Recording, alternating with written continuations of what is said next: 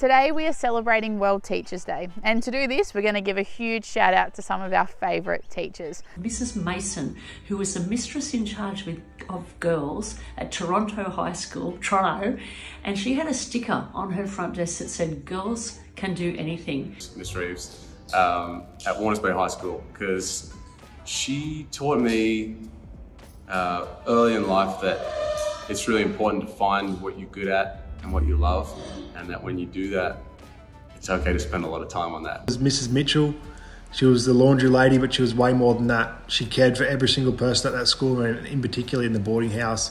She was a mother for a lot of people that were away from their families, and without her, my time at St. Greg's would have been completely different. Mr. Moore, economics was never something that came naturally to me. In fact, it was probably my worst ranking subject. But Mr. Moore always had confidence in me. He pushed me to take on things that were challenging in my life. My mother, who was a kindergarten teacher, she showed me what it means to care for young people and to really commit to your work. Mrs. Linda O'Brien, who was the principal at Granville Boys High School when I was an early career teacher there. Linda really did shape the way that I viewed teaching and the importance of forming relationships and connections with students, colleagues and community members.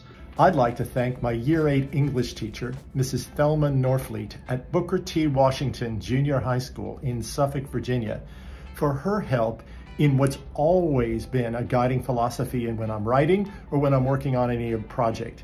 And Mrs. Norfleet taught me, when in doubt, leave it out. I'd like to give a big shout out to Mrs. Tills from St. Joey's in Aberdeen. And the reason for this is because you showed me how to dare to dream.